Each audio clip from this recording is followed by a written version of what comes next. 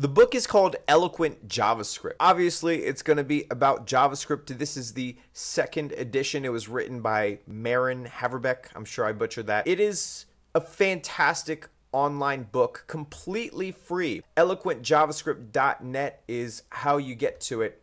Fantastic book, broken down into 3 parts. First, it goes into the language of JavaScript. Then it digs into the browser. So it talks more about the DOM. It talks about HTTP. It talks about HTML elements, CSS, the canvas, and how to mix all of those components together with JavaScript to build rich web applications.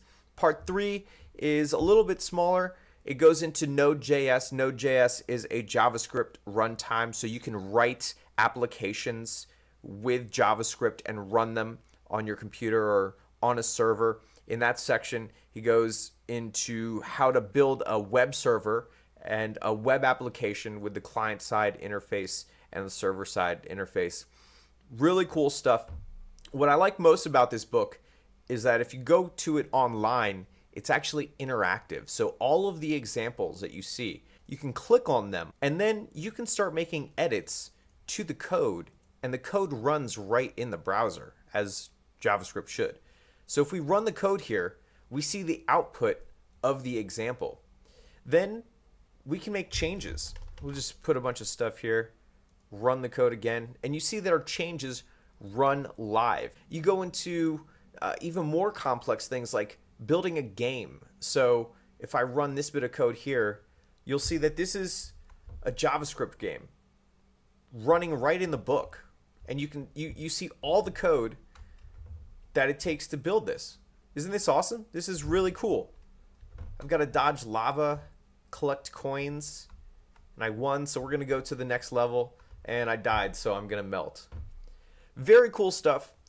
There's a lot of really sort of dry humor mixed around the book, which I like. There's a lot of history of why the JavaScript language is the way it is. A lot of history about the internet. Great book, 21 chapters, really gives you an awesome idea of the building blocks used to build rich web applications. It doesn't go into things like, jQuery or React or Angular, but all of those are built with core JavaScript. And so understanding that core JavaScript will help you develop those skills that you use in those more complex JavaScript libraries and frameworks. I totally recommend it if you're interested in web stuff. If you're not interested in web stuff, you should be. Get the book, read the book.